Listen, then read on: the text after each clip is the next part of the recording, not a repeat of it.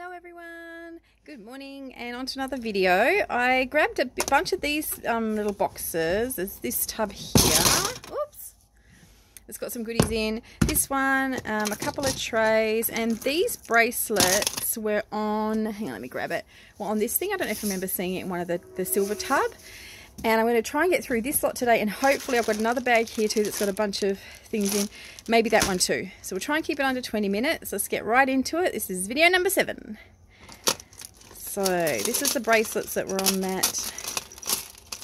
And this is the tub that she said was primarily silver jewelry. So it's probably going to be a lot of silver as we go through. Of course, it has to tangle. So this one here looks very obviously sterling silver. And I think it looks to me like it might be horn. I can't see a sterling mark on it, but it's definitely sterling silver bracelet. A couple of tubs to sort things into. This is sterling silver too. Little vintage clamper bracelet. Very simple one. This is marked silver too on the back. Just a little Italian braided bracelet. Now this one doesn't look silver. No, it's just a costume one. I think this lady really didn't know how to tell the difference between jewelry.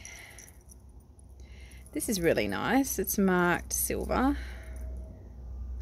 95 Italy, and it's a charm bracelet with lots of little charms. Some really cute different ones. Little dragon, butterfly, little Egyptian head. That's lovely. In our silver tub. There's another sterling silver bracelet, mark 925, and this one has little gemstone hearts and other hearts. There's another. This one's actually really sweet. It's really lightweight. It'd be nice for like a teenager because the charms aren't heavy. So lots of little teeny charms. Also marked sterling on that little part there. This one's nice. It's marked sterling here on this part of the clasp, 95. Oh, it's a bit tangled, but I'm not going to untangle it. It's like a panel bracelet. So they were the ones that were on that long thing. Let's get into this tub.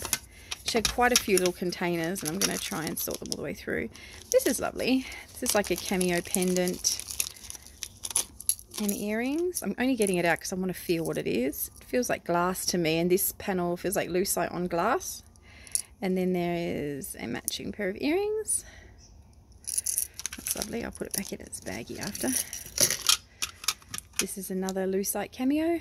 So it's plastic. You can tell the difference between this shell and the lucite. Little empty baggie. There's some more little cameos in here. Little lucite ones. This is pretty. This is what I love about the treasure of this lot, is that there are pieces that are really lovely mixed in with pieces that are more junky. This is beautiful. This is a shell cameo in sterling silver, and it's a pendant, and it's so lovely. It's just different. You see a lot of that side profile of the face. But that one's really, really pretty. Actually, I'm going to put her in a baggie so she doesn't break. What's this one here? India, it says. The little enamel one. Oh, and it's hallmarked on the back. So that's silver too. There's a whole bunch of charms in this bag. They all look sterling to me. Oh, yeah. Oh, it's bumping. Stop wobbling. This is kind of cool. It's like an African face. Sorry, the camera's wobbling. I gave it a good bump. It does have sterling silver there, and then a maker mark there. ANDIDA, maybe. But these are all sterling pieces.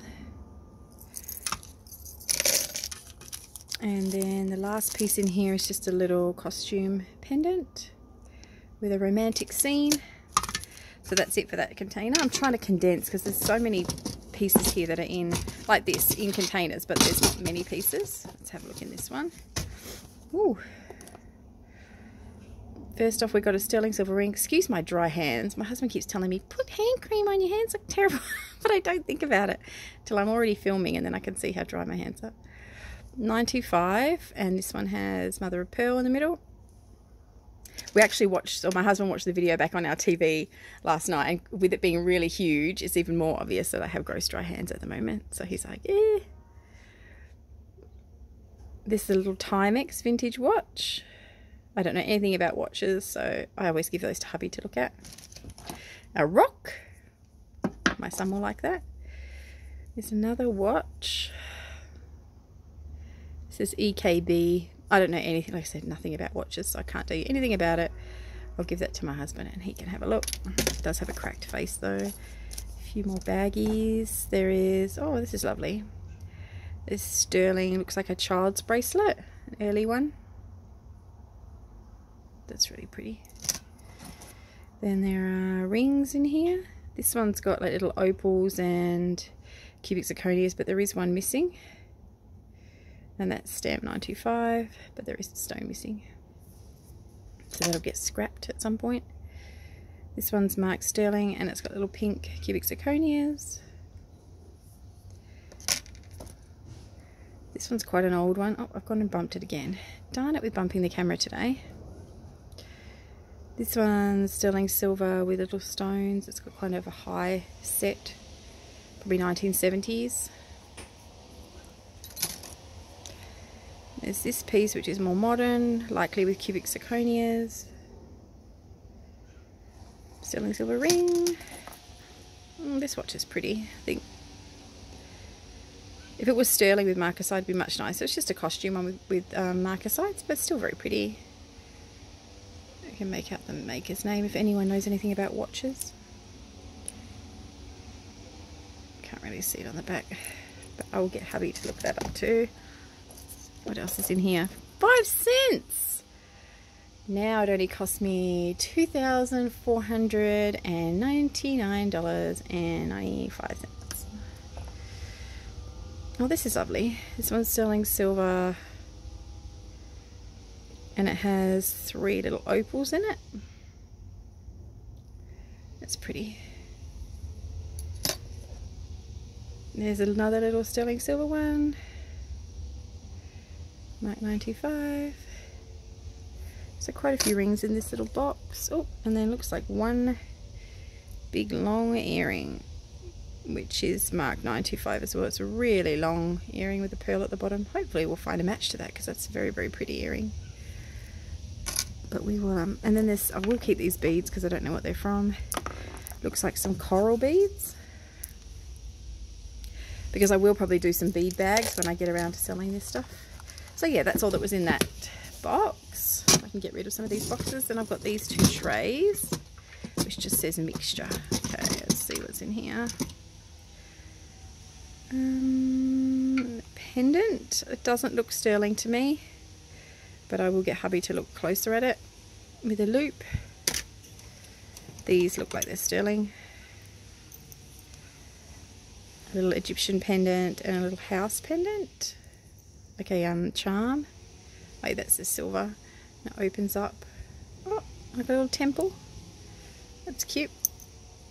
If I don't know they're definitely silver, I'll separate them. Hubby can sort them out.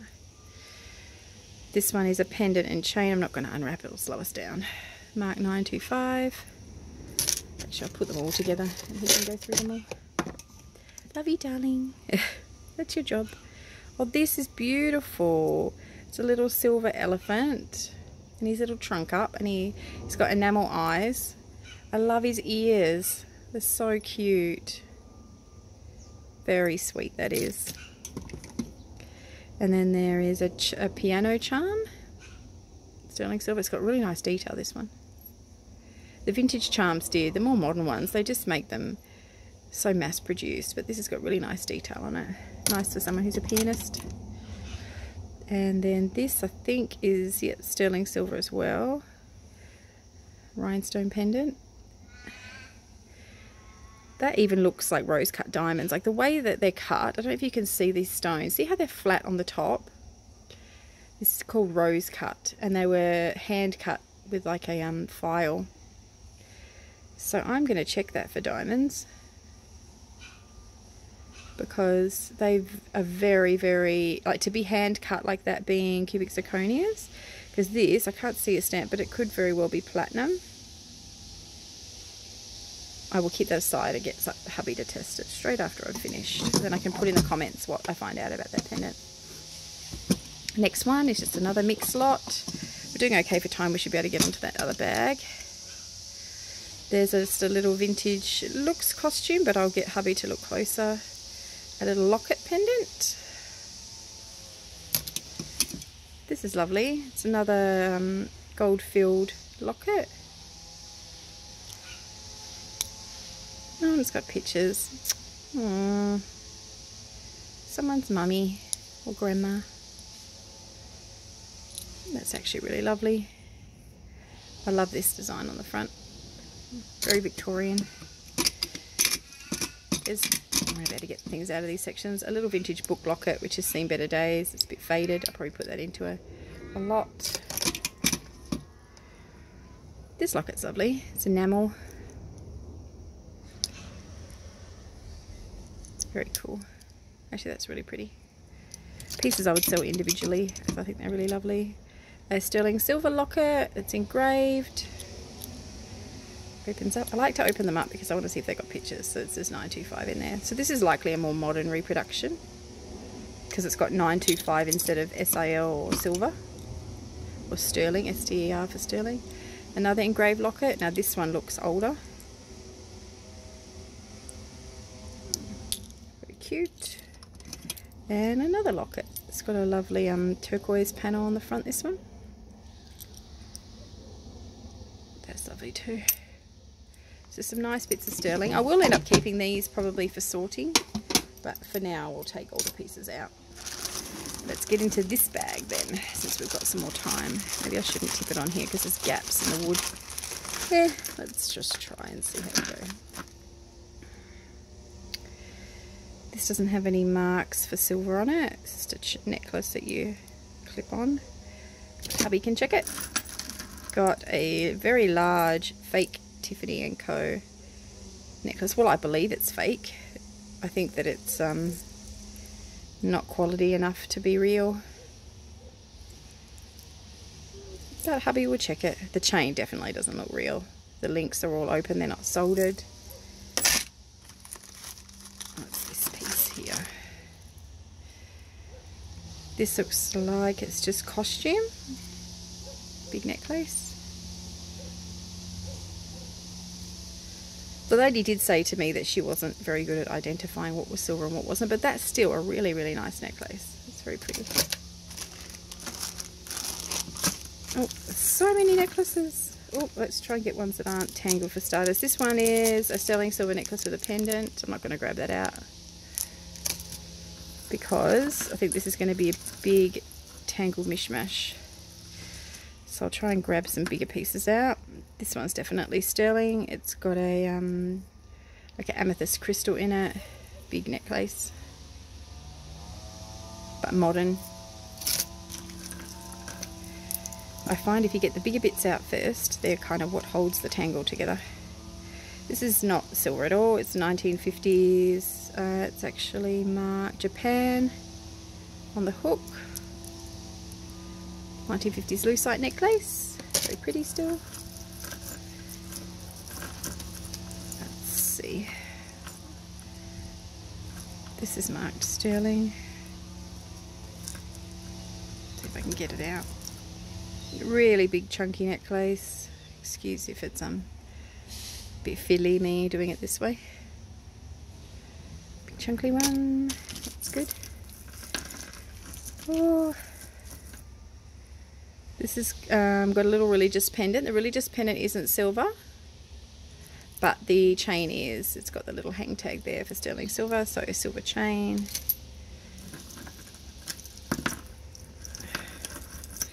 I might have to do this tangling off camera if it takes too long. This is lovely. It's a really interesting pendant with some, looks like amber. I like that actually, on a silver chain. So So there's certainly nice pieces in here. Just seeing how easy it is to untangle.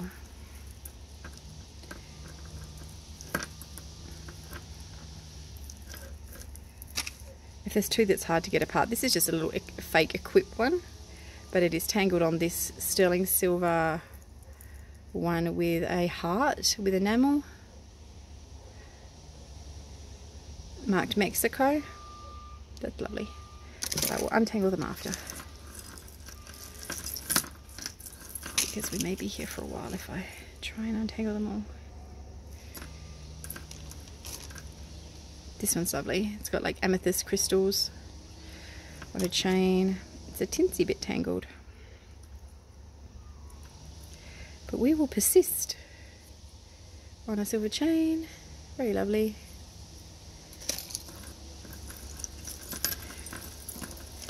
Yes, I don't think I thought this very well, undoing necklaces. If there's a load of tangled necklaces again, I might go through them and then just lay them out and take the camera over. This is nice. It's a fob one. It's marked here sterling. And this would be like for a fob watch. But people wear them, just tend to join them like that and wear them as necklaces now. So it's a really old one. Nice chain. We got a rhinestone, 1950s rhinestone, not sterling silver, but just rhinestone necklace. Another sterling chain with a teensy wincy locket. It's likely an old one. And all these chains add up. Like that's not a silver pen, it's just a little crystal, but it's on a silver chain. Hang on, can I pause for 1 second? Sorry about that, I'm back. Let's keep going. While I had it paused, I probably should have untangled some things. That would have been helpful. This is a Angus and Coote sterling silver chain. A sterling pendant.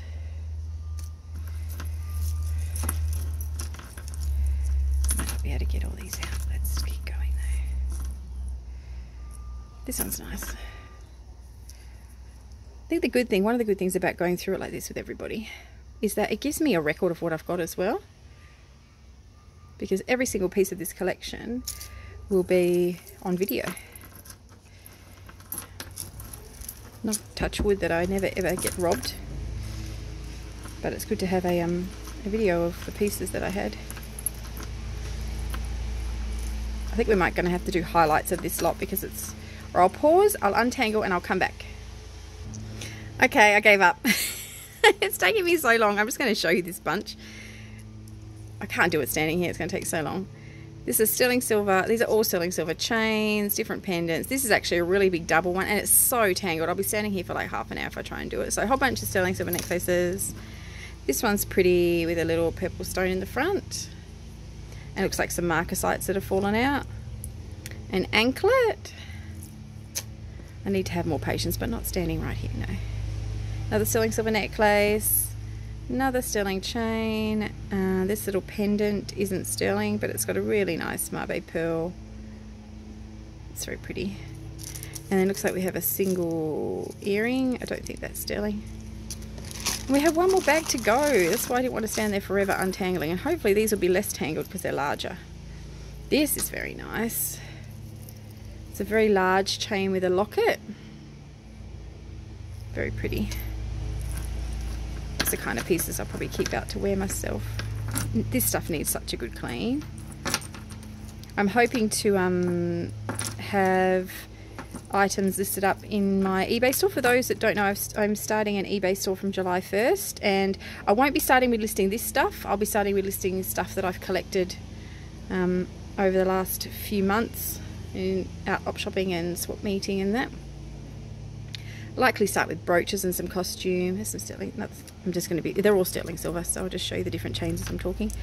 And yeah, start with some brooches and a bit of this and a bit of that. You get 40 free listings a month when you first start. So until I'm feeling better, I'll probably just start with that 40 free listings this month. That's actually really lovely. It's got an opal.